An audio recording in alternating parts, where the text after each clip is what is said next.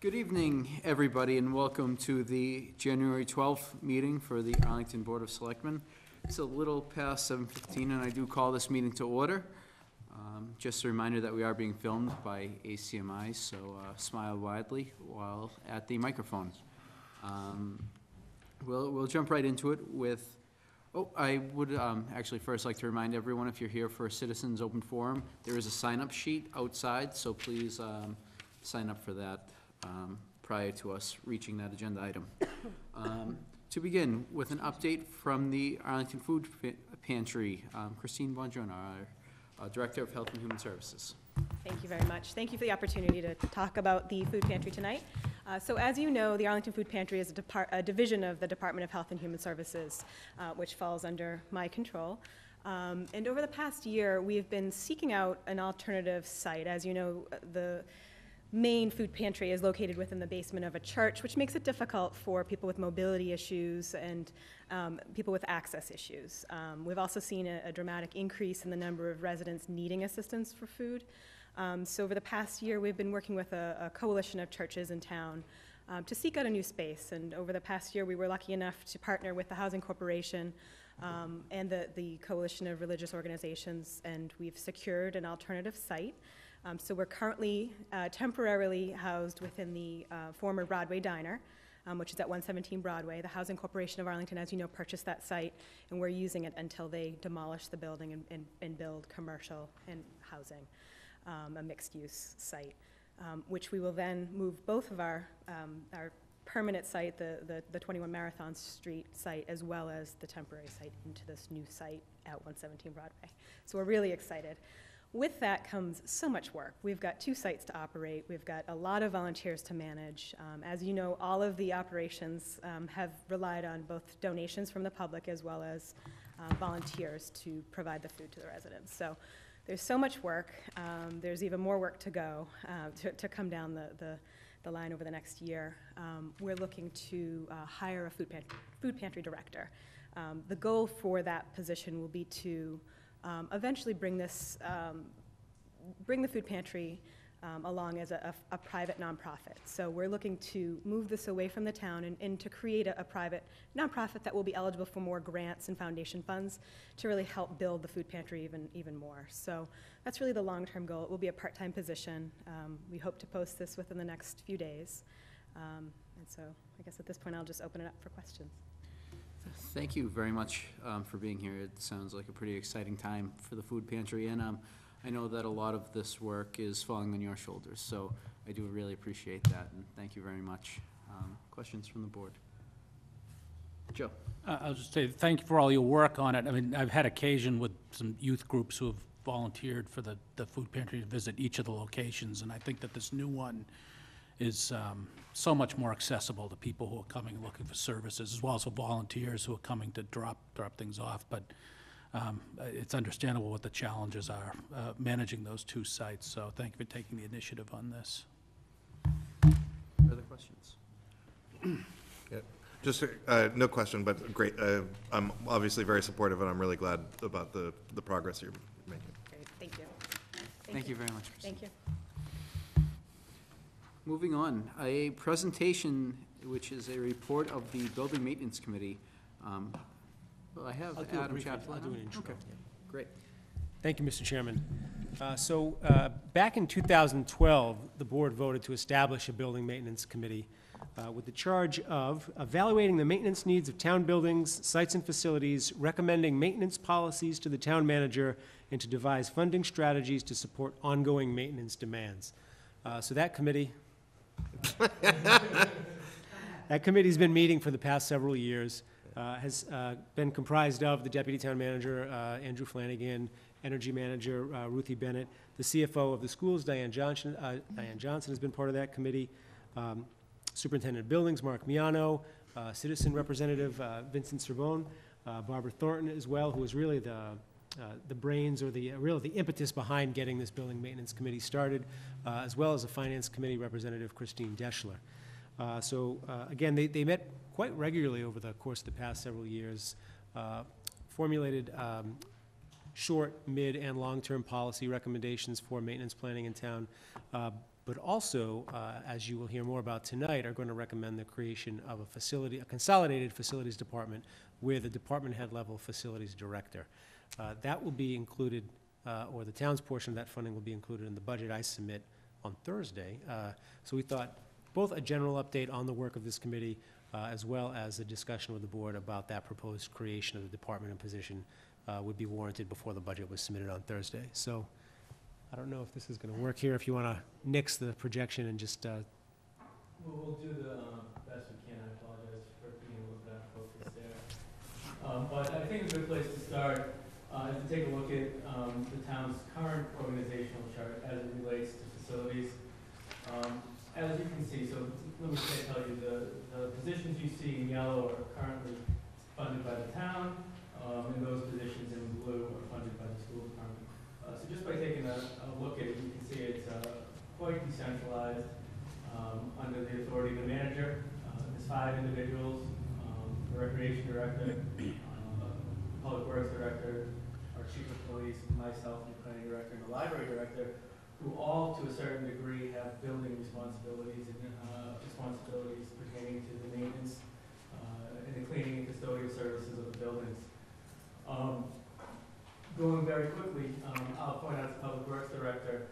You'll see, as it is today, the superintendent of buildings reports to the public works director, despite having that position, most of the other positions in the school department funded by the schools. Our human resource director on the town side manages all the hiring and any associated employment things as they relate to both maintenance staff on the town side and on the school side. The other piece is the cleaning contract. As you see here, we have between the school department, 9 buildings that fall under the jurisdiction of the town, and the rink. We have several different cleaning contracts. Again, all managed by folks who may not traditionally in their job responsibilities be responsible for maintaining or overseeing the maintenance and facility services of their building. So in a few slides, we'll look at what's proposed.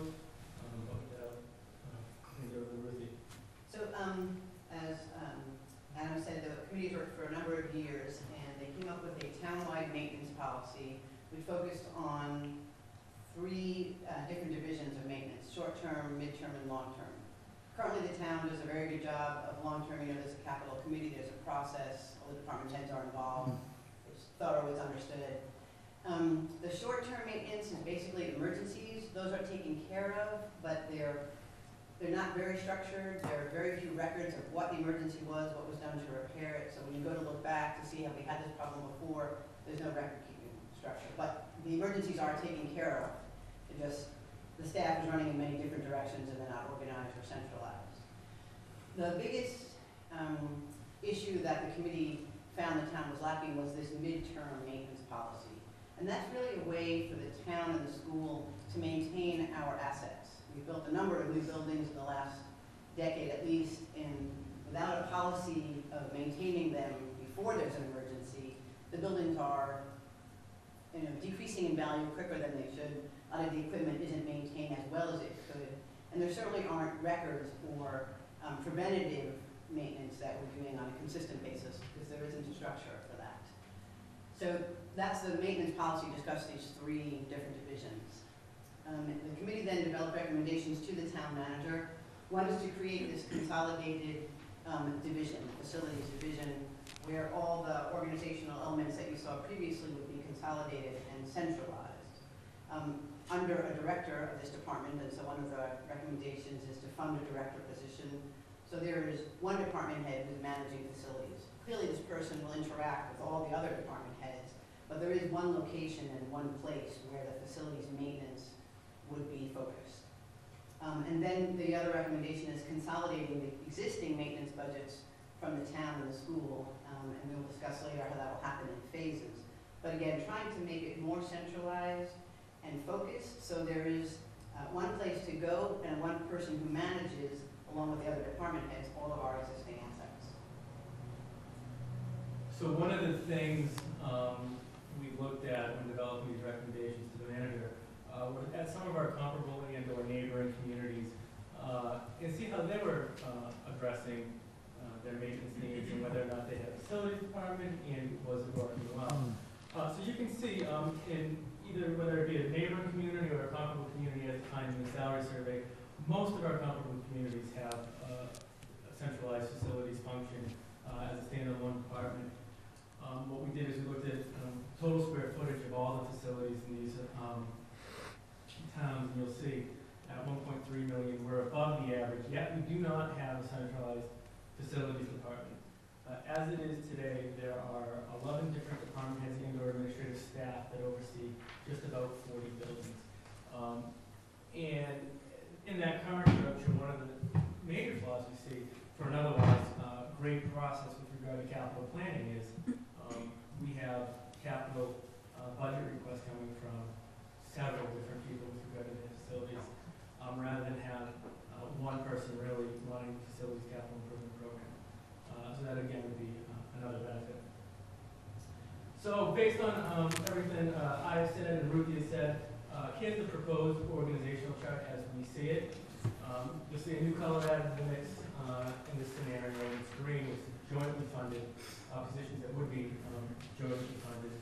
Again, you'll see the director of facilities would report to the town manager. Much more centralized structure. There'd be a deputy director, Ruthie is the energy manager, and then we said we would really work hard in year one to develop some administrative function, whether it be realignment of current resources and staff. But we think in order to be successful, it's very important to provide this department, or this proposed department, with administrative support. Right now, utility bills, bills pertaining to improvements are paid by departmental clerks. So this would be one way to consolidate that. Also, two distinct divisions, a maintenance division and a custodial division. Both have a supervisor. These are both positions that exist right now. What you see that's a little bit different is the cleaning contracts will go under the custodial division. You know, a lot of people, everybody who manages the cleaning contract has gone home when they come to work. The way custodial division is set up now is a supervisor from 7 in the morning to midnight. So we can be assured that there'll be a lot more oversight with regard to that.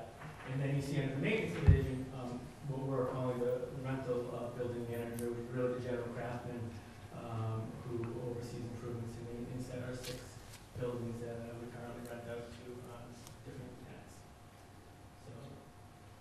So this is just to serve as somewhat of a summary. The town manager's implementation plan. As Adam mentioned, when he submits his budget on Thursday, it will assume the creation of a facilities department. We are recommending funding the director of facilities position 50-50 between town side and the school side. As I mentioned, establish administrative function, consolidate reporting structure for all custodial and maintenance personnel, and begin consolidating the maintenance budgets on the town side. So in year one, we're saying where can we consolidate maintenance budgets that may exist in different departments now under this facilities department. And then in year two, look to consolidate the town and the school maintenance budgets as one under a standalone department. So that wraps up what we recommended, again, echoing Adam's initial opening remarks. Huge thanks to the committee. They spent countless hours meeting over the summer for almost 2 years now, really carefully looking at what works, what would work best for Arlington. Their hard work is certainly reflected in the recommendations that you see tonight. So with that, happy to answer any questions. Thank you very much, Andrew, Ruthie, and all the other members. We can tell quite a lot of work went into this, and with that, I'll open up the discussion or questions from the board to begin. Joe. Thank you very much. Thank you for all the work. I had 2 questions on this. The first is on the custodians, those that would be assigned to the schools. Was there any discussion about what the relationship will continue to be between those custodians and the principals who are ultimately responsible during, in large part for those facilities. And One thing we talked a lot about was maintaining those informal relationships Yeah. that happen, whether it be town hall custodian and the manager's office, or Yeah. A school custodian and principal. And that's something we all agreed that it was essential to maintain as we move forward. So a lot of talk about it, and we will all agree it was a priority. I think they currently now do report to a supervisor. No, I know, yeah. Both of that is existing, kind Yeah. of formal reporting and the informal day-to-day being on site. Right, right. But that can always, dotted line relationships can always be a little bit tricky, and so I was just wondering if there was any discussion about that. The other question is on the rental building manager. Does that include this building and the function that's held right now for? So the rental building manager does not have responsibilities associated with this building. Not with this building at all? It's like- Okay, That will be maintained as a 50/50 funded position between the general fund and the urban renewal fund, which one of the probably the biggest parts of his job is maintaining the central school. okay, So we funded 50% out of that and 50% out of the general fund, so that'll be maintained. okay. So it's just for those buildings that are currently It's, under the ARB plus the Parmenter, is that, and the Gibbs? Okay. I know that there's been a push to centralize the rental functions for the school buildings. Was there any discussion of trying to pull that into this function as well? There was. Is it envisioned that will be part of this going forward? When you say pulled in terms of the funding plan, Not just the funding, not just the funding, the management of rental for school facilities. so the way, there's nothing part of this altered the reporting structure as it is right now. Yeah, So there's still Jefferson Cutter House, 23 Maple Street, and Central School report to, or under the jurisdiction of the ARB, while the Parmenter is under the jurisdiction of the board, and then the Gibbs and down are under the jurisdiction of the manager. okay. But the rental of school facilities won't be managed through this department initially? It no? wasn't discussed. Okay. Okay, great, thank you. Thank you, Joe. Mr. Greeley? So, thank you very much for all the work all of you have done. Barbara, how many years now have you been helping us here? I know. So, when you were talking rental, you're talking about our properties, but I was wondering in terms of under here, when we rent out facilities like for weddings and that kind of thing, would that somehow be subsumed or somehow under this facilities manager? In terms of the maintenance and care of the facilities or the? No, like we rent out town hall for weddings. Isn't that part of a facility maintenance? Right, and the way it works now is the custodians who basically take those jobs on overtime rate, that's all coordinated by the custodian supervisor working with Patsy. So that's happening, but Right, but I'm actually talking about Patsy as event coordinator. again, I think she's another one to some informal, relationship between her and the custodian, so she works very closely today to supervise our custodian, so. I know, but you keep talking about custodians. I'm talking about the job of actually event rental, building rentals. Again, it's nothing that we formalized in here, but. Okay. And so I'm sure, but how are the schools on this? So, What's their reaction to this? Are they on board? and Diane Johnson. Yeah, I know, I heard she's on, yeah, as well. And it's probably too early, but are we expecting cost savings because of this? Excuse me. Well, one thing we said is that not to expect the cost savings initially, but what we hope to be able to do is maintain our assets in a much more coordinated and beneficial way for the town. Yeah, So boilers, we may get 5 more years under roofs, windows, building envelopes, yeah, all that type of stuff. We look to see as basically an efficiency gain opposed to a monetary gain. Well, right, if I could say, I think part of the challenge in seeing a financial gain, which I do think we will see, is that you can't see what would happen if we didn't, right? But we can tell you, as you look at the buildings over time, the longer you take to do that midterm maintenance, the more expensive it is, and the more rushed you do it, and the better, the less chance you have. Right. So in that sense, yes, if we do it more organized and on a schedule, right, things won't go down as quickly. So you will see savings, but it won't be as obvious as now we have a new boiler and it uses less electricity or less Right, water. So, right. but I do think that clearly our buildings need to be maintained more consistently, and that will save us money because they'll last longer. Yeah, I mean, look how long it took us to get to the elementary schools and what's that has cost us now. But lots of benefits to it. Thank you. Great work. Thank you very much. Diane? I want to thank Barbara for, as usual, sticking to something and following through. I really appreciate that, because you've spent so many years and you hang with it. Just a comment, first of all, I'm in full support of the Director of Facilities position. I had more extensive conversation with the town manager that was really me just bouncing things off. I do applaud the fact that the schools are on board with this. It is a 50-50 funded position, but I also am happy to see, similar to what we've done with IT, that the ultimate reporting is to the town manager.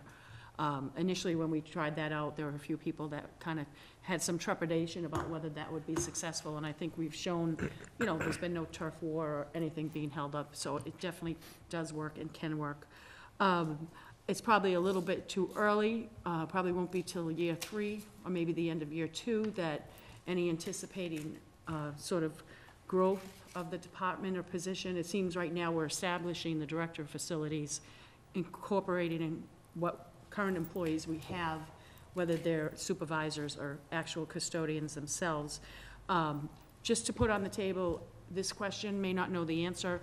Will it be, say in the future we determine that we do need to grow this department with an additional person or persons, is it we go back to the table and discuss with the school superintendent and Diane Johnson, or is it already a given that as long as both sides agree, it will follow the similar 50-50 funding? Now that may be, and what I'm thinking of is, one of the things I'm really excited by is one of my previous jobs for the Baby Bells, which is now Verizon, was as a loading clerk. And one of the things that was invaluable for the equipment that the phone company had is to know all your transformers, your senders, your markers, know what the maintenance plan was to get the extra 5 to 7 years out of them, keep track of, you know, back then, I think it was D-Base 3 and Lotus 1, 2, 3 that we were tracking things on, which was very scary, but once you plug that in, but, and maybe this person exists, but really knowing someone that knows equipment, knows the maintenance schedule, knows the craft. You know, I would have 20 linemen outside and 40 trunkmen inside, and I would know, you know, you send Jebba to the one that, you know, that kind of thing. So that person may already exist, but I think I heard you all sort of talking about that in the future.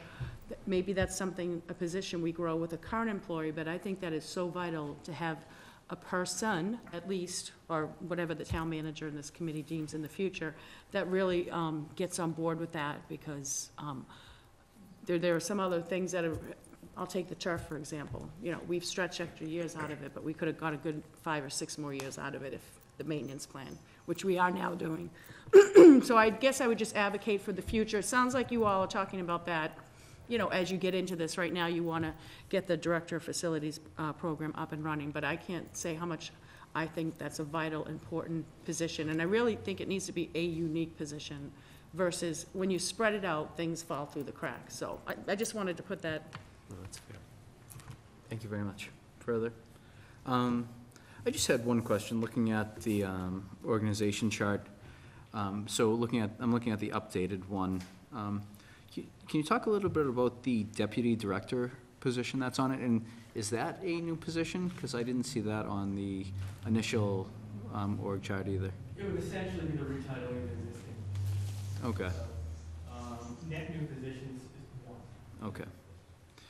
Gotcha, that makes sense. No, I think this is a good plan, and I think this will be a wise investment that pays off in the long run. And I really like seeing the town and schools work together too. I think that's a really good step in the right direction into what is an overall goal of, moving that way in the future. So thank you all very much for your hard work. And we'll certainly reap the benefits of this, so thank you. Thank you. Thank you. Thank you. Do you need a little time to shut this down, or can we'll move on? Sounds good. Thank you all. Moving on, consent agenda. the minutes of meeting for our December 22nd meeting. For approval, the cause and event Arlington 2015 5K race, which is slated for May 17th, 2015, and the request for a contractor drain layer license by KB Aruda Construction, Inc. We have a motion. Move approval, subject to all conditions as set forth. Second. Mr. Dunn. Just want to comment that, Adam, correct me if I'm wrong, but the part of this race that's on the Minuteman is actually for you to approve, not us. That is how we're currently operating. Yep. Yes, yeah, correct. Okay, just worth noting. Thank you very much. That is worth noting. Discussion from the board? Discussion from the crowd? Seeing, none. Oh, here, we've got some hands. Come on up. For the Julie and Robin? Yeah, I'm Julie. And I'm Robin. Great, please. So we are the co-race directors for this race. It's a race that started in Portland, Oregon 3 years ago, so it's been run successfully for 3 years. The women who started it we're in touch with, and so we have a lot of their learnings. But I have a background in project management and event management, so we feel very confident we can take this on. We have a race committee of about 15 women in Arlington and a few surrounding communities who have already volunteered to help us to run this, and we have almost 250 racers that will sign up if this is approved through the Fit Girl program that's run through the Arlington Public Schools. So the woman who organizes that is really excited about this and wants this to be the race if we can get it approved. As you can see from the materials that we submitted, the exciting part about this race is that each runner gets to choose the charitable organization that benefits from half of their race registration. So if we are aiming for somewhere around 500 runners total, each of those runners will make a choice about which charity is going to be the beneficiary of what we're hoping to be about $15 from each of the registrations. So that's a possibility for 500 different charities to be supported through the race, or charities that are able to field larger teams of runners. So that's sort of the spin about what makes this race different from some of the other races that people can register for. So I think with our connections in the community and our kids' schools, there are a lot of organizations out there that could really stand to benefit from the race. And part of the committee's work is to reach out to local organizations to have them promote it to their, the people who support them, to say, hey, we're going to get free money basically if you sign up and you select us. So that could be organizations within the community, it could be schools, it could even be, I was talking to a neighbor and she's like, my daughter's lacrosse team, could this be the way they raise their money? Absolutely. You can choose any nonprofit of your choice. Very cool. And please tell me again where we can sign up and the date again? The proposed date that we'd like to do is May 17th, which is a Sunday. When I worked with the police chief, his recommendation was Sundays are better than Saturdays, early in the morning is best. And so we want to impact the community as little as possible in terms of traffic and in problems, but obviously the most in terms of raising the money for the community. Registration will open, hopefully, once we finalize things with you all tonight. Tomorrow. Yeah. Great. Thank you very much. Questions from the board? Seeing none. Comments, questions from the crowd? Seeing none. All those in favor, please say aye. Aye. Opposed? Good luck. Thank you. Moving on, appointments. An introduction. Do we want to vote it? What? Do we want to vote it? We did a vote. Do we vote it? Yep. I want to vote it again. Moving on, appointments. For an introduction for the newly appointed Equal Opportunity Advisory Committee member, Sarah Elizabeth Hirschon. Hi, I'm Hello. Sarah Hirschon. Hello, can you please tell us a little bit about yourself, why you'd like to serve on the committee and all that good stuff? Sure. My name is Sarah Hirschon. I've lived in Arlington for the past 6 years in East Arlington. I'm a lawyer by training. I do commercial litigation. I do a little bit of labor litigation, intellectual property litigation, and recently started a fashion law at my law firm. I wanted to join this committee because I have a 2-year-old little girl. We love Arlington. When we bought our house, we really were Cambridge transplants and weren't sure we wanted to stay. We had lived in the Davis Square area and thought, East Arlington, it's sort of an extension of Cambridge. It's more affordable, so we'll buy a house, but have really grown to love Arlington and want to develop some roots in the community. I've always, since I was young student, been involved with people who are either less fortunate than I was, had disabilities, trying to promote women and especially equal. My father is a lawyer and always sort of promoted, said to me, you can do anything. He tried to sort of break the glass ceiling for me and encouraged me to do whatever I could to make sure that there was a level playing field. And so I've, throughout my career and even in high school and college, tried to do the same thing and hope to continue to be able to do that for my daughter. Thank you very much. Questions from the board? Mr. Dunn. Thank you very much for volunteering, and I really like your story because it sounds so much like mine. And I mean this because some of the people up here had the fortune to be born in Arlington, whereas I was the same way, just a little bit earlier. I moved in 1999, and I was like, yeah, there's this place, you know, it's not that far from Fenway, I can do it. And after living here for a few years, I was like, wow, this place is pretty good. And it's beautiful to see it continue to work its magic. So thank you very much for volunteering, and you are part of what makes it good. Thank you. Thank you, Tim. Further? Move approval? We have a motion? Second. We have a motion and a second. Second? Thank you. All those in favor, please say aye. Aye. Opposed? Thank you very much. Thank you. Thank Good you. luck. Moving on, an appointment to the Disability Commission for Cynthia DeAngelis. Hi, Cynthia. Hello. Please, can you tell us a little bit about yourself as well? Why'd you like to serve on the committee? Oh, there's lots of reasons, but I'll start with that probably You can since high summarize school. them. Yeah, I will. I love to talk. Since high school, I've been working with disabled individuals. Went to Boston College, worked at the campus school for multiply handicapped kids. And then I graduated in May of 1977. There you go, now you know how old I am. And went to work in Winchester Public Schools. So I've been a special educator. I've taught multiply handicapped kids. I always say I have a heart and a head and a belly full of special ed, and it's near and dear to my heart. Everything about working with disabled individuals and helping. And now I have the opportunity, because I'm quasi-retired, not really, but I'm doing consulting for families. And then I realized, well, now I have the time, which I didn't before, to really volunteer, and it's been something I've wanted to do for a long time. So I've been here 35 years.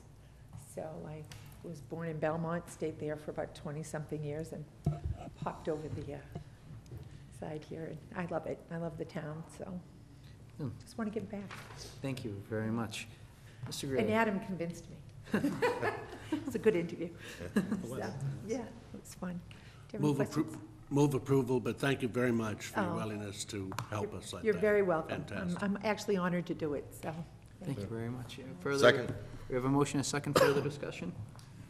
Yes, Diane. I just want to say I had the opportunity briefly before the meeting. You share the same first name as my youngest, so Oh. you're already near and dear to my heart. But I've sort of traversed a little bit in the special education world and know all the different travails and peaks and lows. And certainly from speaking from you, not only do you have the experience, but you definitely have the intestinal fortitude, that really strong bone that you need to work in that community and thrive with that community. And I really look forward and know that you're going to excel on this.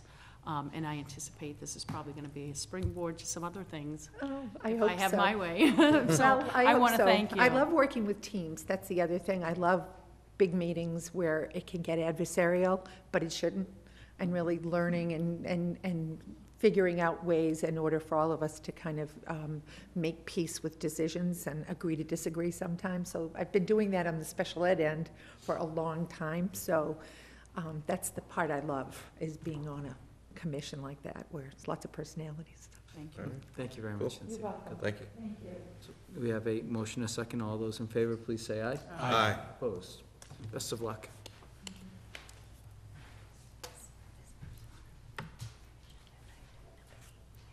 Thank you. Moving on. Citizens Open Forum. Except in unusual circumstances, any matter presented for consideration of the board shall neither be acted upon nor decision made the night of the presentation in accordance with the policy under which the open forum was established. It should be noted that there is a 3-minute time limit to present a concern or request. The first one I have is Michael Lafferty, but I do understand that Michael is here, might be here for agenda item number 8, so we'll take that after Citizens Open Forum. And the next is Jill Manka. Oh, sorry for the confusion. So we do not have, is there anyone else for Citizens Open Forum? Seeing none, I'd like to thank everyone for signing in, and we're still working on the implementation of this, so thank you very much.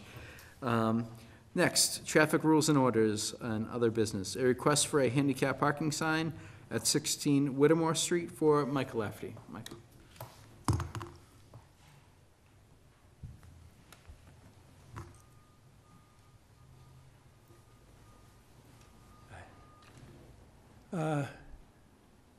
With sciatic damage to both legs, getting in and out of a car is a problem. When the car door is fully open, you can back in, sit down, lift your legs in. It's not too bad. Now, our driveway is too narrow to open the car door completely. You can just open it halfway. That gets very hard to get you swing your legs in. The door gets in the way. So it can be painful in that. The solution I certainly was thinking of is being able to park at the curb in front of our house, where I can open the door completely, get in and out, and if I want to go out later, it's there, and I don't have to depend on anybody else to bring the car out for me. Thank you. It would certainly make the quality of life a little better. Thank you, Michael. Kevin? Yeah, move approval, subject to any conditions as set forth, and best of luck to you, sir. Thank you. We have a motion and a second. Any further discussion? Mr. Dunn? I just want to comment that we've got a recommendation for approval for the people at home or watching or whatever from the police department, so I'm happy to support. Thank you very much. Any further discussion? Seeing none, I would like to thank both the police and fire department for their recommendations and all the legwork they do for this, as well as Mr. Lafferty for coming in tonight. So with a motion and a second, all those in favor, please say aye. Aye. Aye. Opposed? 5-0 vote. Thank you, Mr. Lafferty. Moving on, for approval, Arlington Public Art. Adria and Jill. Good evening. Good evening. Hello. Want you start? Okay.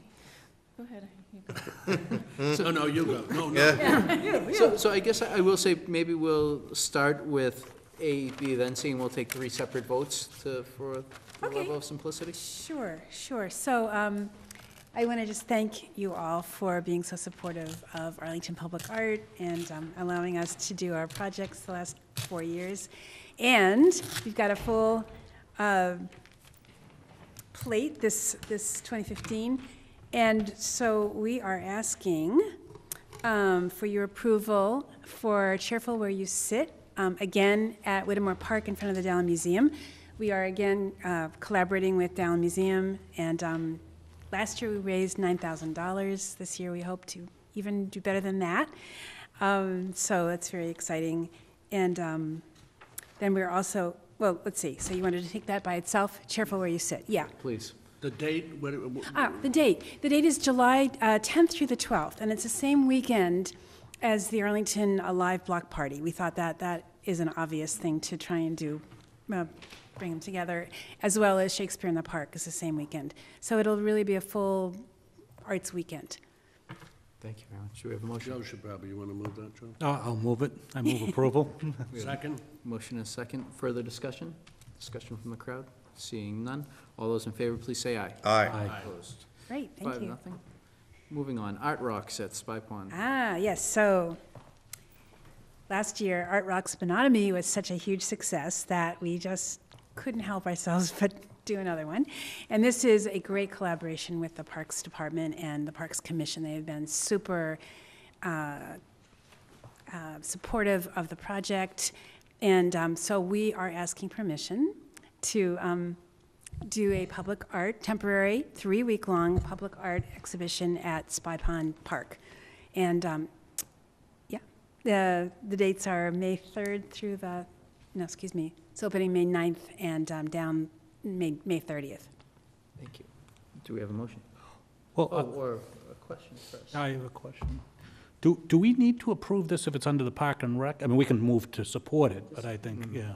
Yeah, I think it was mostly, to support it, yeah. So I move to support the Art Rocks Spy Pond. Do we have a second? Second. We have a motion and a second. All the further discussion? Seeing none. All those in favor, please say aye. Aye. Opposed? Thank you. Moving And now on, Jeff. Transformer Box Project 2015. Yes, in 2015, we'd like to continue with this project, and it will be in the Arlington Heights area from Brattle Street to, there's one in back of Trader Joe's. I believe you have a map. We do. So you can see where those things are. Does anybody need a map? Okay. So I'm in touch with Michael Radmacher, who thinks that Trader Joe's, the transformer box behind Trader Joe's may or may not be owned by the town. So he's looking into that. So we have a total of 6 this year that we'd like to do, and the theme is pattern. Then there's also one that's going to be done at the high school, and it'll be done on an earlier schedule. Thank you very much. I really like this project. I think it's nice to see around town. But that being said, is there a motion? I move to approve it. We have a motion. Do we have a second? Second. We have a motion and a second. Further discussion? Yes, Mr. Riley. So, and if you've already covered this, excuse me. So, next year, are you going to continue from Brattle Street down to the center, or? It'll be from, you mean in 2015 or 2016? 2016, I mean, It would because this probably- is covering from the Heights to Brattle Street, right? So this, hopefully in 2016, we'll do East Arlington. Okay. Yeah, because we did the center last year. This year, we'll do the Heights, and then next year, the East Arlington. Okay, right. Okay, thank you. Thank you very much. Great.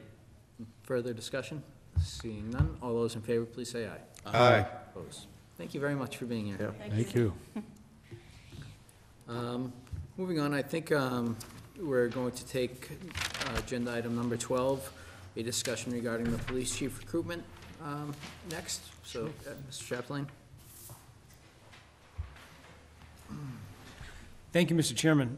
So at the last Selectmen's meeting, I believe under new business, I had confirmed with the board that Chief Fred Ryan would be leaving the position of Chief of Police with Arlington to go become Chief of Police with the MBTA, and told the board that hopefully by this meeting I'd be able to outline my intended process for both an interim replacement for the chief as well as a permanent replacement. So I provided the board with a somewhat detailed memo about some of the considerations that I've taken into account over the past several weeks, some conversations that I've had, and tried to describe my thought process about the chief's replacement. To start, for the interim chief, what I am looking to do is identify within the ranking officers group an officer who is not interested in the permanent chief's position, as to not give a potential interim chief a leg up on the permanent chief's position. So I've started that through the chief, through the current chief, Ryan, conversations with some of the ranking officers.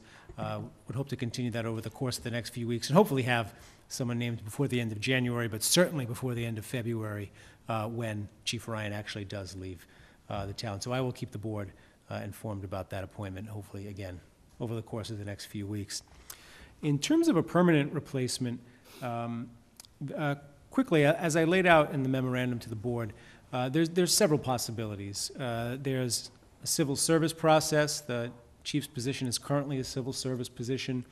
That would be strictly for internal candidates and would be a regimented process that would allow up to 4 candidates from each successive rank. So I gave a scenario where if there's currently 3 captains, if 2 captains signed up for the process, then it would move down to lieutenants, but if 2 lieutenants signed up, it would not be able to move to sergeants. Conversely, if you didn't reach 4, it could go down to sergeants. And there would be a scoring system that would provide candidates 1 through 3 with scores, and to choose anybody other than number 1, you would need to provide bypass reasons that could be challenged at civil service. Another option that was under consideration was a civil service process, but an open competitive process that would be open to civil service candidates from across the state. Had some concerns with that, mainly because the way that system is working currently is any veteran who otherwise qualified and had a passing score would automatically go to the top of the list. Well, I certainly think veteran preferences have their place in governmental hiring and any hiring. Automatic top of the list for a veteran candidate didn't provide me with the flexibility I think that I would desire in the hiring of a police chief. And then a third option would be to consider removing the position from civil service, then having the flexibility to look externally, remain internally, but be able to develop a more flexible process for the selection of the next police chief. Some of the things I did when considering this, met with the leadership of both the ranking officers union and the patrol union, had discussions with town council, HR director, deputy town manager, the fire chief who has a perspective on civil service, just trying to formulate my perspective on all of this. And where I came down was I feel very strongly about the management flexibility that's afforded by a non-civil service process, but I was also very compelled by comments that were made to me by members of both police unions in regards to the fact that we are very proud of our police department. They're recently accredited, very successful police department, and it would seem to be speaking out of both sides of our mouth from the management or leadership position to then turn around and say we need to go outside the department to find its next leader.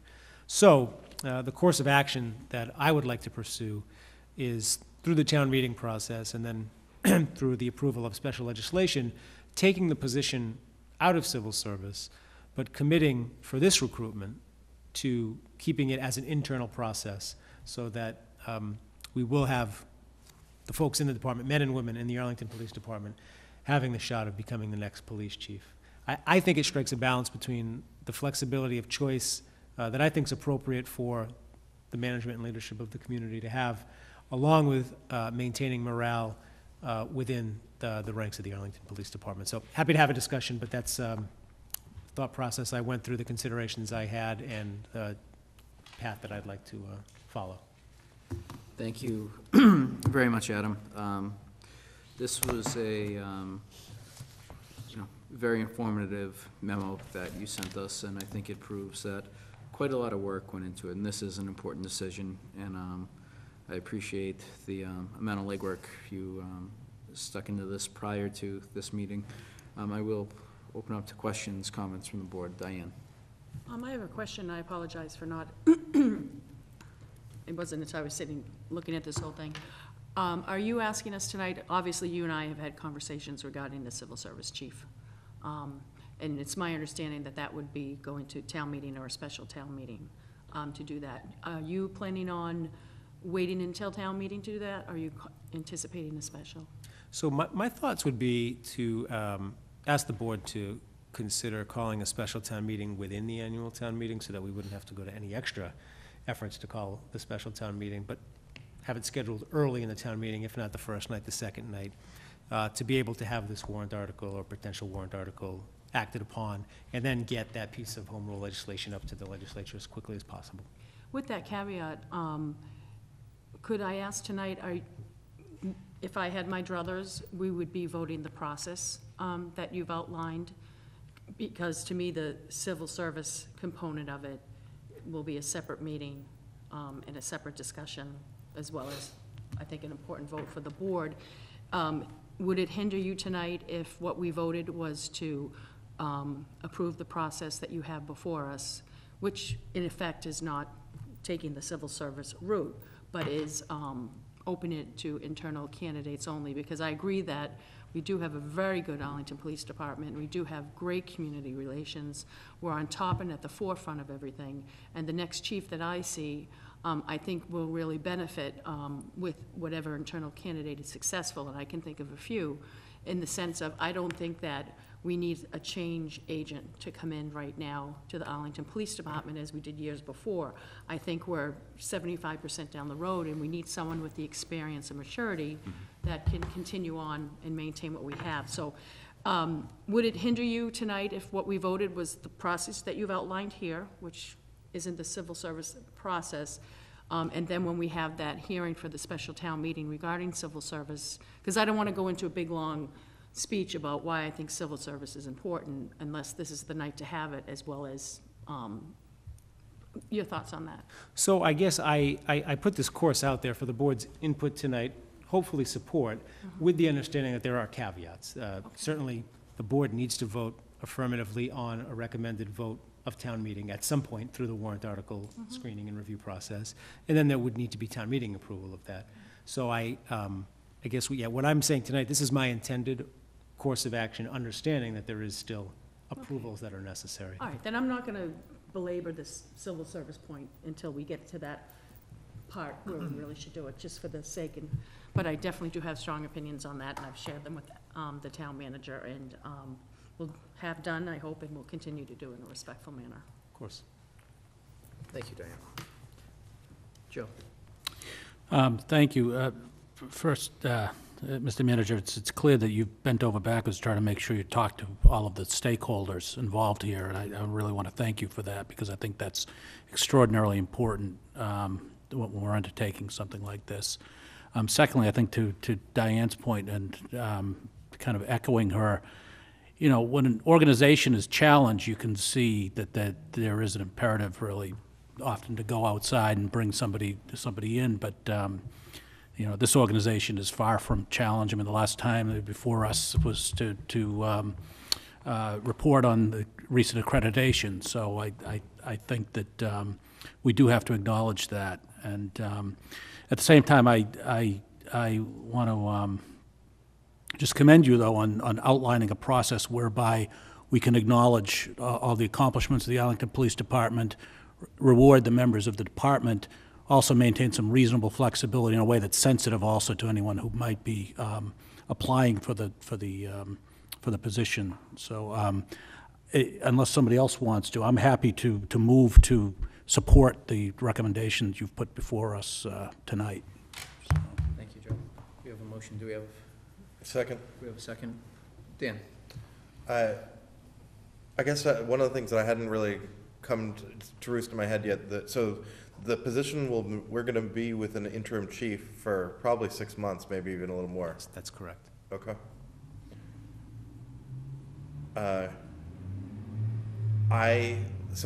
In an earlier conversation with Adam, I shared some of the things that I think are important in the traits and skills and attitude that the future police chief has, and I think that he agrees with most of what I was suggesting, and I trust him to do the right thing, and so I'm happy to support this.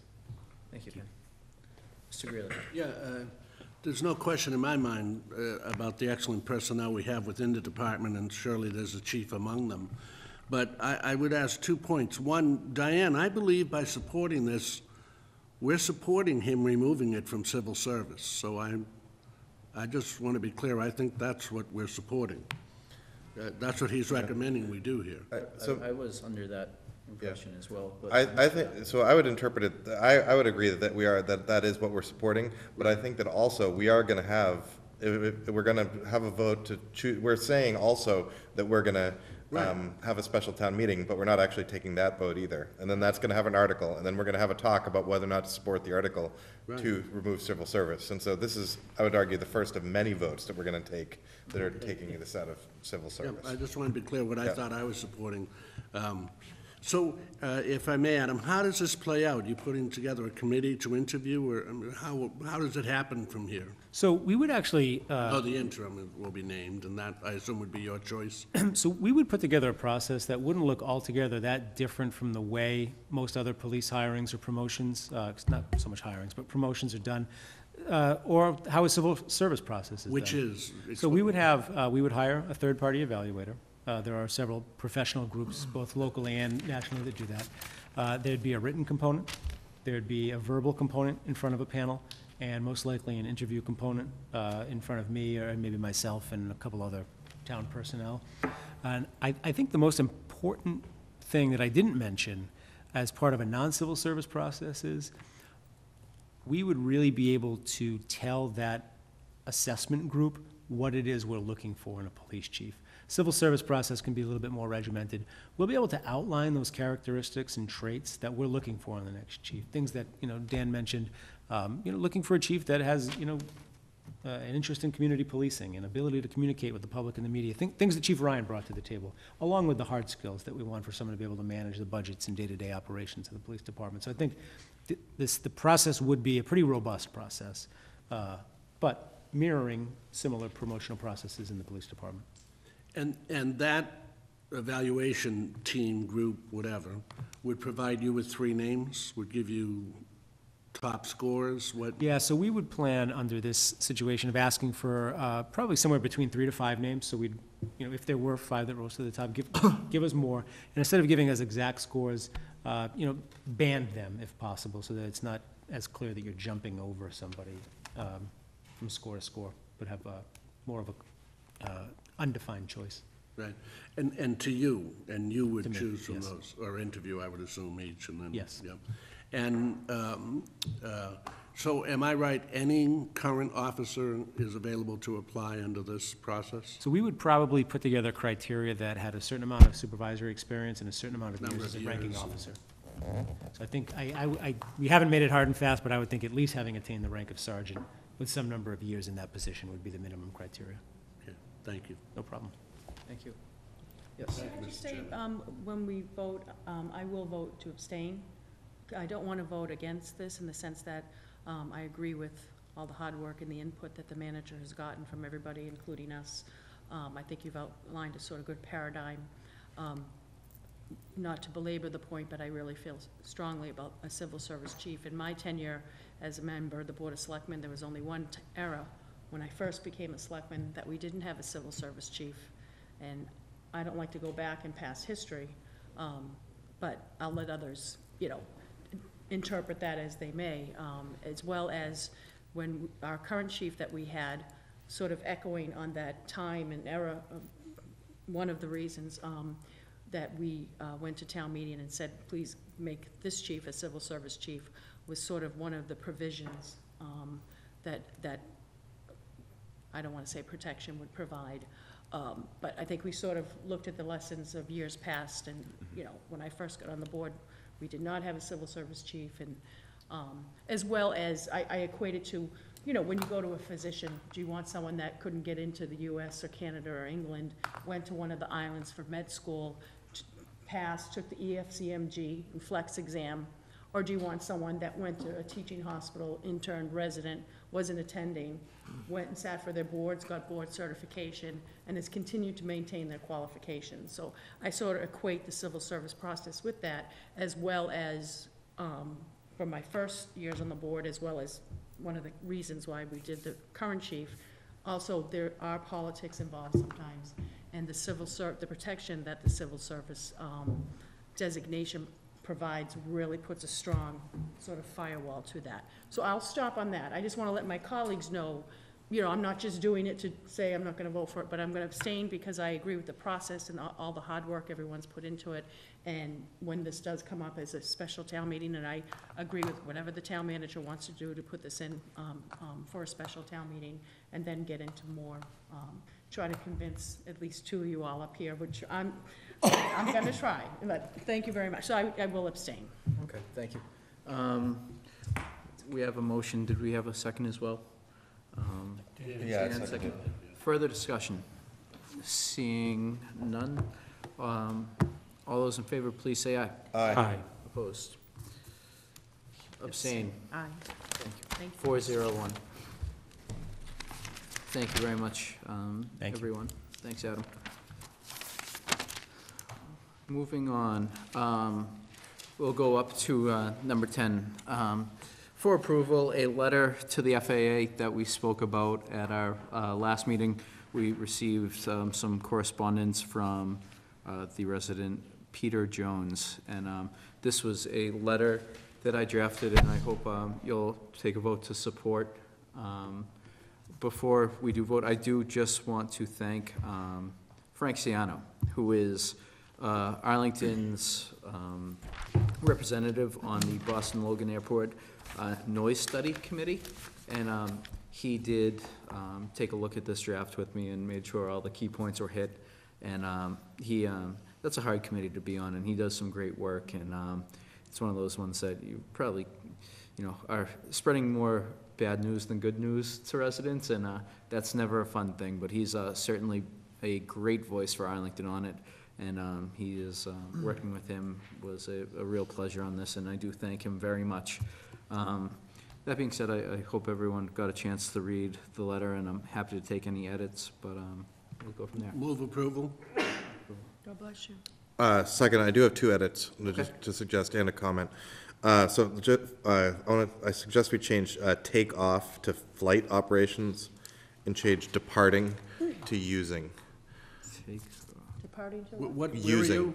you? Remove in one place we say take off, and I want to change it to flight operations. So instead of just talking about planes that take off, I want to talk about all flight operations. I think we should talk landing as well. That's what I meant, yeah.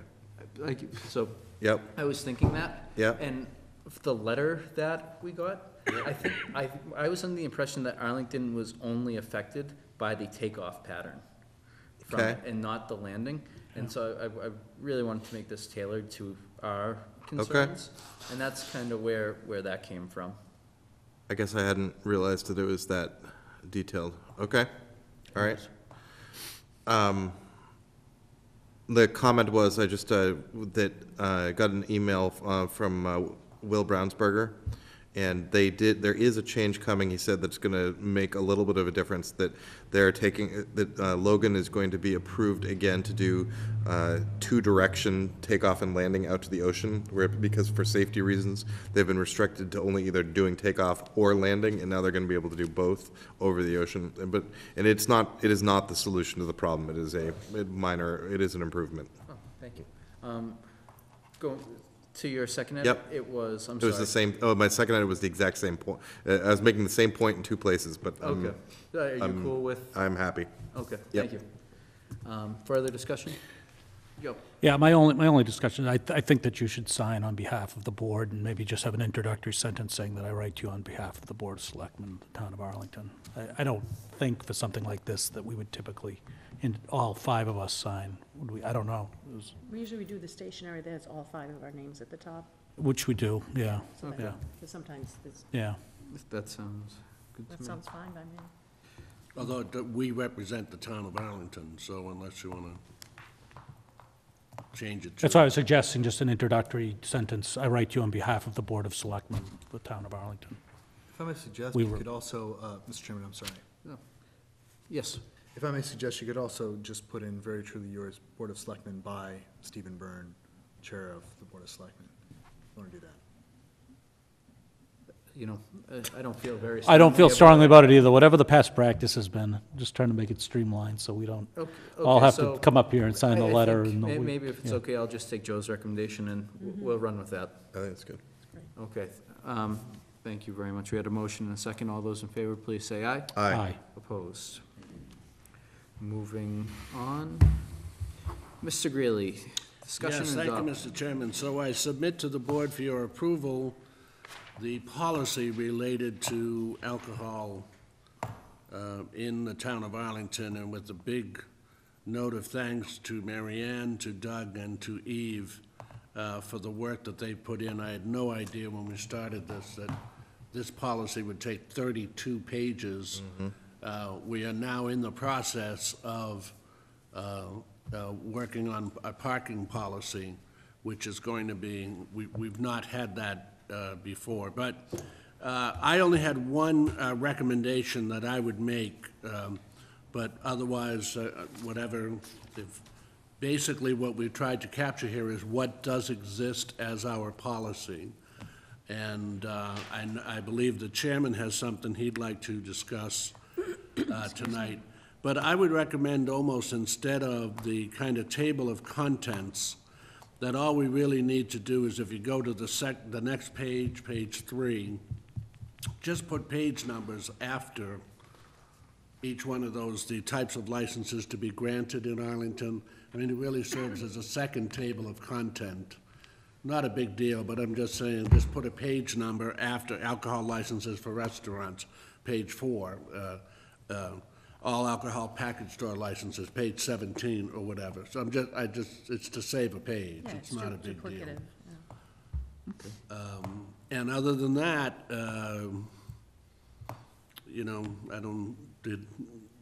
other than changes, anybody see anything inaccurate in there or something that's not,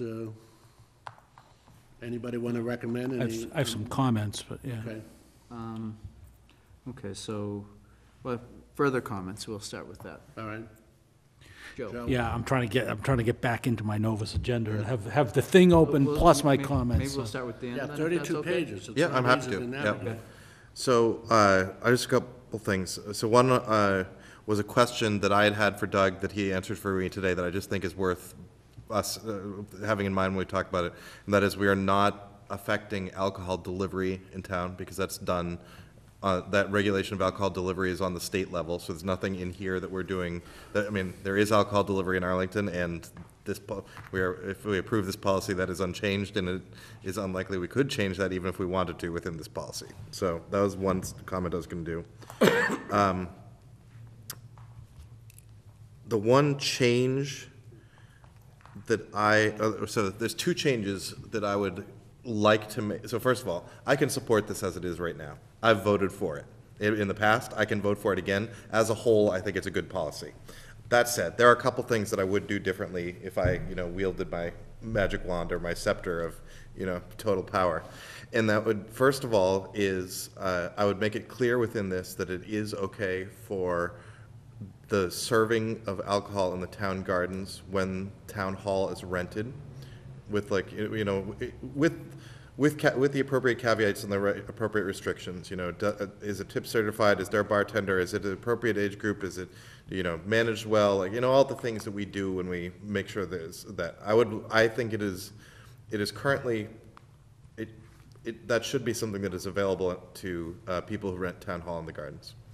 And the second thing I would change is that I would change the outdoor alcohol policy to say that you don't have to go through the establishment to get to the outdoor seating. And in particular, I'm thinking about the model that I see in places like Cambridge and Somerville, where when they have a particularly wide sidewalk, that they put some tables out there surrounded by, a railing or whatever. And I can think of, for instance, the Broadway Plaza in its, infinite glory, having some nice seating out there. So those would be the two things. I don't know, Mr. Greeley, if you're looking to bite off changes like that at this No, particular meeting? absolutely, but that's also Stephen. So all right. Stephen wants to propose that tonight. Well, I'm thinking I'm on the All same right. page as you for this, so maybe we can team up, right? But can we go back for a second, Yep. just because I agree with both of you, but we need to find the right wording for allowing drinking on sidewalks, and I think we all agree, as long as there's some sort of barrier for Yeah. pedestrians. I'm not sure we all agree, so that'll be a hoot. Yeah.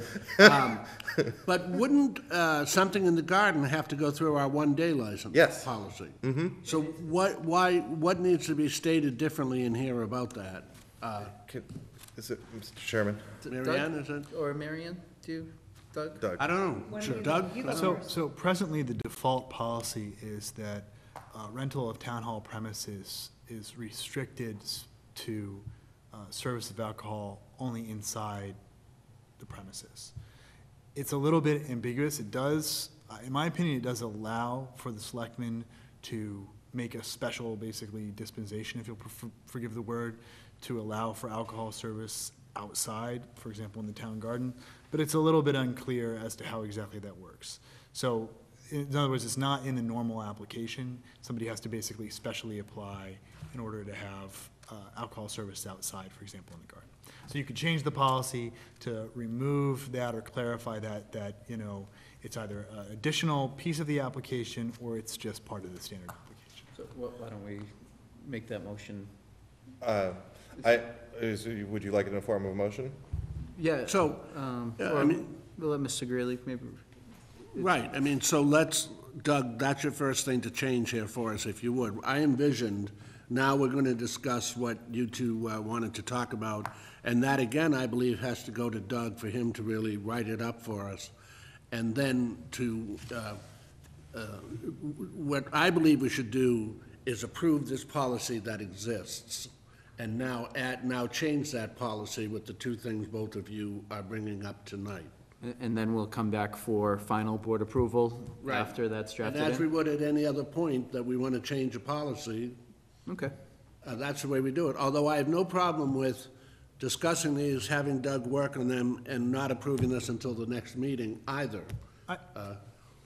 Mr. Greeley, if I may, Doug. Mr. Chairman? Doug. This is basically the default for how the policies are right now. So it might be more efficient if you all want to discuss these ideas, say, these are things that I'd like town council to draft into a revised policy, and then just come back to the next meeting and have that okay, draft ready that's to go. fine. I can do that. Okay, So I'm yeah. happy to do that. So, and I Do you think want to that, vote, are we in agreement? We want him to change well, I think that so for the first one, say with the outdoor one-day license, perhaps we'll go through, just for the sake of having some rhyme or reason to this discussion, and perhaps this will serve as a format for, parking and what else. As we move forward, we'll go through the types of licenses to be granted, which you spoke earlier about on page 3. And, alcohol licenses for restaurants, package store, special one day. And if you would like to make a proposal under one of those specific types of licenses, we will take them, we will consider those proposals and ask Doug to, come back and discuss them one by one. And I think that's, just so we're not just talking in circles, I think that might be helpful to add some solidity to this. Joe? I think that's fair. I have some general comments that I think cover most of them, so if that's Okay. possible, so. Can I just ask Yes, a please. landmark question, just on what the chairman and Mr. Dunn and Mr. Gurley are talking about, just so I can look what language and verbiage, on the issue of serving alcohol outdoors without having to enter the establishment, but having some sort of barrier. Would that language be consistent or contained with page 8, under E, service and consumption of alcoholic beverages, and then number 3, consumption of alcoholic beverages on premises? I just want to know where I put is that where, Yes. whatever Yes. our conversation, that's where it would be contained? So I want to look at the other language around it. Okay, I just want to orient myself. Thank you. Okay, thank And you. I think this would become a point 4. Whatever you all say. I just want to notice I want to look at what else is there too. Right. Okay, thank you. Okay, so, and now, But just for clarity, sorry, Mr. Yes. Chairman, I know this is getting icky. Doug, am I right, but the town hall gardens is an issue on the application, it's not a statement within the policy? So there's two separate things. The actual permit itself doesn't explicitly say that you can do it, it says you can't. But the actual policy says that basically the selectmen can grant like special permission to do it. It's just a little bit awkwardly worded, and so if you're reading it, it wouldn't be clear to you that you could have alcohol in the town hall gardens, in my point of view, yeah. okay, All right, thank you. thank you. So, and I guess we should have started this off a little differently, so I apologize to everyone watching at home if this is getting a little confusing, but we're doing our best. And so, why don't we start with Joe's general comments? We'll start if you have any comments regarding what was presented to us from Mr. Greeley and the team, and then we'll get into changes after those more general discussions. Okay. So I guess the only 2 that I think I have that cover multiple sections. Firstly, under the restaurants, I think I understand why the recommendation is there to make sure the penalty starts on the same day as the violation, and I think we recall that we had some discussion about some penalties last time around. So page 9 you're on? Yeah, Okay. I'm having a hard time, but I use the comment feature in this thing, Oh, which okay. isn't letting me cross-reference the Pretty sure you're pages page very 9. well. My comment on that is that I'm wondering if we shouldn't, firstly on that issue, try to be consistent with some of the other types of licenses. Because I notice we don't include that for package stores, we don't include that for theaters, and if we shouldn't try for consistency to include the same provision for those other types of licenses as well, and private clubs for that matter. That if there is a violation that is found, that the penalty begin on the same day as the violation occurred, just for consistency between the various types of licenses. That was my first suggestion. Okay. Did you have, before you go on, do you have that, Doug? So a general issue with respect to trying to make it consistent across all licenses? Make that, yeah, that recommendation, I have no problem with that recommendation. I think it probably, would have laid out a roadmap for us the last time around. But I think it should be applied across the different types of licenses as I well. agree with that. I had that page 9 everywhere. Okay, thanks. And by the same token, I think one other place, and granted, I've been at this a lot shorter time than some of you, but I think where we also, ran into a lot of discussion was around the length of the penalties, and we have some bans in there, and we have discretion in there. Do we really need that? Or should we just draw a line in the sand and say this is the penalty for a first violation, for a second violation, for a third? So rather than saying 3 to 5, say it is 3, and that's what it is, and the expectation is very clear. Or are there cases where we really want to have that discretion?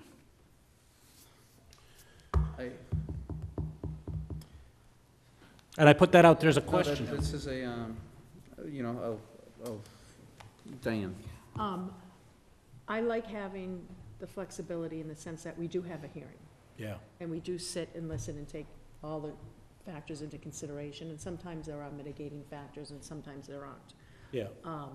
And sometimes you can have a first offender that is totally unique to yet another first offender, as well as you could have someone that's a first offense and basically they just had one violation, whereas you could have someone who had a first offense and they could say, we sent in 2 people.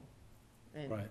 versus we sent in 1 and then the second one they didn't, or something else like. So I like the flexibility in the sense that we do hold a hearing with people who violate our policies, and we are listening to what they say and sort of measuring what judgment we deem should be appropriate. So I like the flexibility of having the.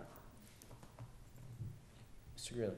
Well, as you know, we went through this, and I'm one who didn't like giving different days suspension to different cases. And the ABCC has encouraged us to be consistent with application of these kind of things. So I personally kind of like doing something like first offense 3 days, second offense 7 days, third offense 14 days, or revocation myself. It's clear, it's right out there. It says, hey, if you do this, you lose 3 days. If you do it second time, you lose a week. That's pretty, imagine losing 2 weeks for any of these restaurants. So anyhow. Mr. Dunn. But this is what exists, so that's why. No, I absolutely. change. And I'm asking the question. I was really interested in what kind of the thoughts were. You've seen a lot more of these than I have. Mr. Dunn. I think Diane was well-spoken, and I think that the board has judgment and should exercise it. I agree. At first, I think I probably was leaning towards Joe's thoughts on it, but after Diane's points, I like having that leeway, and I think it's important that we can utilize it. So I don't think we'll need a formal vote on that change. But I can count that. I can count. 3 to 2, we lost another one. I think that was all I had that was Chairman, general. could we please ask the gentleman in the audience to No, identify no, we will not be doing that. Thank you, though. Joe? I think that was all I had that spanned all of the different types. Okay. Thank you. So, in your first change, I think that we didn't really get the sense of the board on that we asked Doug to look into. I agree, I think Thumbs he's up. right. Extend it to all penalties, all Okay, penalty. so, can you work on that, Doug? Yes. Thank you very much. Now, moving on, back to Mr. Dunn, and I'm sorry to cut you off, but I think the strategy might work a little better. Mr. Byrne, I'm at your disposal. What can I do? So can you just run through Which one are we the doing first change? So I think that we already have the town garden ones. That was this presented, and I'll ask try to judge the feeling of the board on this, like we just did for Joe's changes. Does the board feel like we should modify the application? And it sounds like the policy might be okay, but just the application is something that needs to be worked on? I think if the board has no objection, I'd take a shot at clarifying the policy as well. Okay. Does the board like that idea? Yeah. Yep. Okay, thank you. Now, moving on to, and you'd like to remove, Yeah, I just want to, Mr. Chairman, I'm just not sure, did Mr. Curo have any other ones on the one-day licenses? On the 1 days, I Is that, did because, correct me if I'm wrong, Mr. yes, Chairman, you were trying to. you're right on that. Okay. I Yes. did not.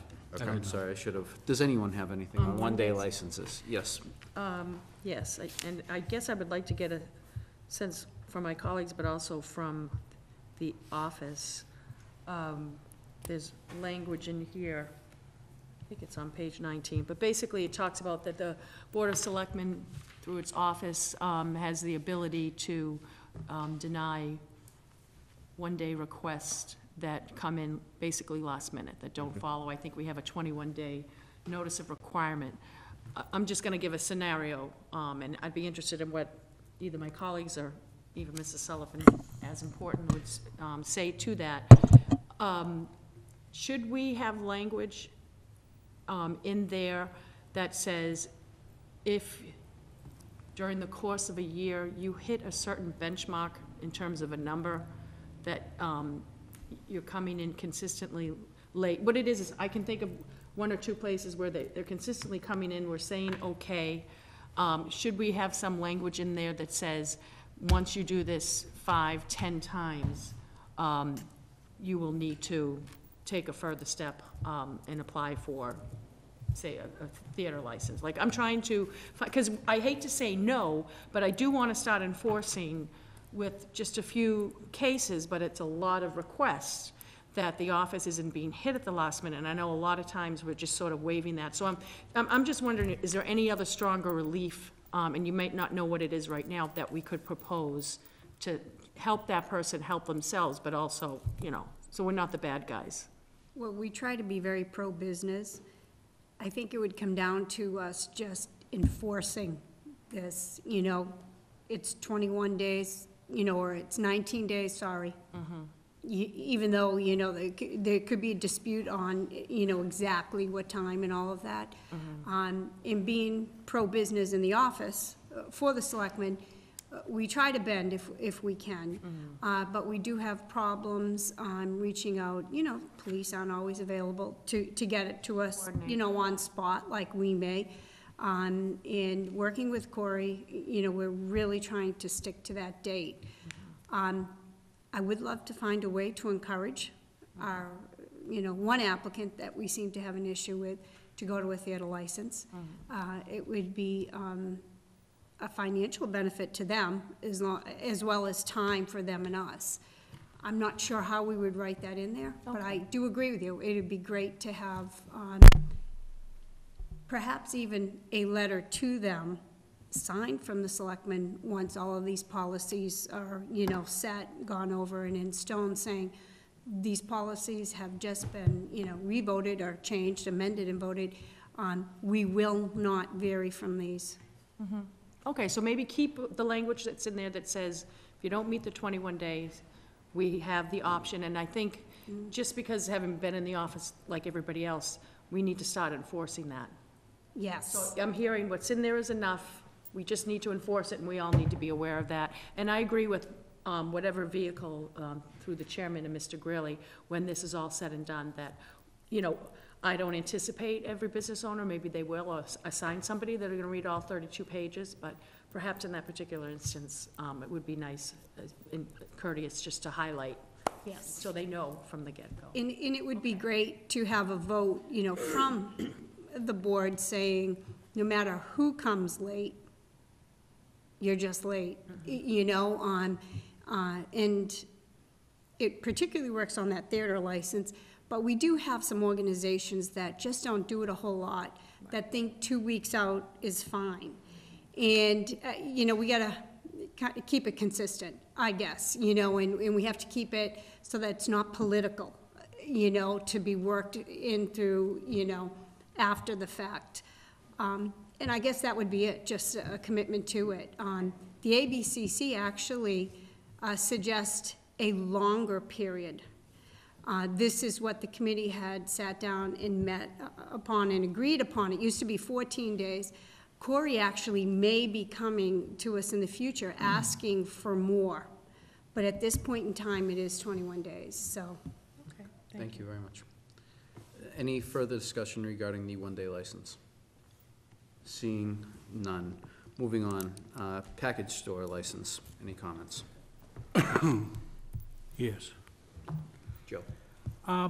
I noticed that in the package store license policy that we restrict sampling to wine tasting, and we say, beer tasting is not allowed and such. I know that state law does, yeah, it does. It says there shall be no beer tasting. And I know that state law does make provision for sampling to be allowed at package stores for, wine, malt beverages, liquors and cordials, and spirits. And, I think to myself, I think that possibly this is from before the time that we had all alcohol package stores in town, and I can envision that some of the package stores might want to have a tasting of, craft beers or craft bourbons or whatnot. And I was looking through the state laws, and the state laws actually are pretty clear about the quantities to serve. And I'm wondering if this isn't a section, if it's the sense of the board that we should allow the full flexibility that's allowed by state law around samplings, if this isn't one instance where we're not better served by referencing the state law, which does outline exactly what the quantities are that are permitted. And so I put that out there for the board's Thank you. consideration. Yeah, so I agree with Joe on that. So, I'm sorry. Yes, Doug? Mr. Chairman, so I make sure I understand the change. The change is one, to, as a licensing authority, allow the service of not only wine samples, but explicitly of craft beer, spirits, and liqueurs. Well, I think the state law says malt beverages, Malt and it says beverages. liquors and cordials, and says spirits. That's the language of the Fair state law. There are, I think, three or four different sections. Is it of just the that law. you want to take that specific sentence, or do you want me to also insert a? No, just insert a reference. I would take a lot of our language out on it and say consistent with, whatever we have to do to allow those samplings, but consistent with state law. Can I just, 1 sec. yep, Yeah. sorry. Okay. Joe? No, that's That's it? it. Okay. Diane? Am I in the correct place where we're talking about package Page store? 15. Yes, if I look at, Sampling. sampling, doesn't that say it is allowed? It says no beer tastings are allowed. Oh, is that what it is? And it only says wine. Yeah. Because it only says wine, so you want It only says wine, and it has a lot of language about Okay. specific serving and such. The state law already outlines that. Okay, that's I don't know fine. that we can keep up with Let's that get the without, language that caters to what you say, and then Yeah. look at it there. Okay, I just wanted to make sure I was in the correct section. yeah, that is correct, yeah. I know that this is not to be sarcastic, but the thing with Novus versus having pieces of paper, like as everybody's talking, I'm trying to find, especially if you're following along at home, as well as everybody who has to, what page we're talking about. That's the other reason I'm saying, am I on the right page? Thank you. Amen. Yeah. Further discussion regarding the package store, Joe? No, That was that it. was it. Any further discussion, any board members? Yes, Kevin? I'm just thinking about how confused we all are on this, and we made these rules, or the descendants of those who made these rules. And I'm wondering whether we start a process where once we send out a license, we send this section of the policy related to that one-day license to the... We do already? We do in all of these? When people come in for applications for Yeah. this, the policy is right on the 1 day. But also, if they come in for a restaurant, I usually, I try to always give them the policy so that they understand what they're getting into, along with telling them to go to the ABCC website, and it's their responsibility to be familiar with what's demanded by. I wonder whether we want to start having them sign that they've read the policy. That's a good We idea. could do that.